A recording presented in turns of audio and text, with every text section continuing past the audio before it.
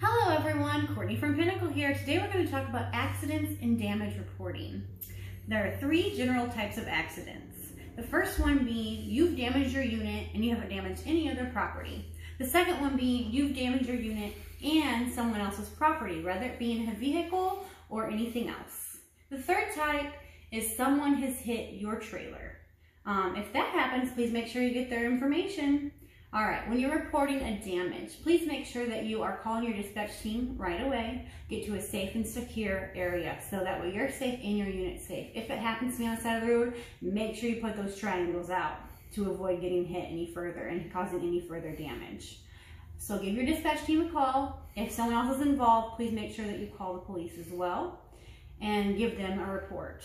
The police will give you a report. Make sure if someone else is involved, you get their information as well. If there's no one else involved, just give your dispatch team a call.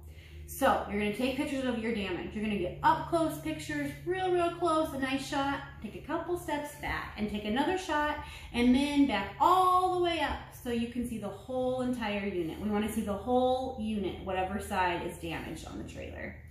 So once you've called your dispatch team, just sit tight and wait for their further instruction. You could be bringing the unit back, you could be taking it to the dealership, you could be taking it anywhere else. So please make sure you do not make that executive decision, but you wait for your dispatch team to let you know.